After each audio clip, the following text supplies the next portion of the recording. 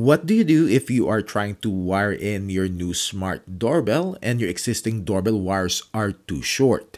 You can use this Wago Inline connectors to connect extension cables to your short wiring so that you'll be able to wire in your smart video doorbell and be able to power it up. How about if your dog thought that your lamp cord is a chew toy? Just cut out the chewed part, strip the wires, insert it on one end of the Wago Inline connectors, and strip the wires of the other cable and connect them on the other end. And to prevent the levers from opening up, wrap it up with electrical tape. But if you want a more permanent and cleaner looking fix, slide a couple of heat shrink tubing, reconnect the wires, and heat it up.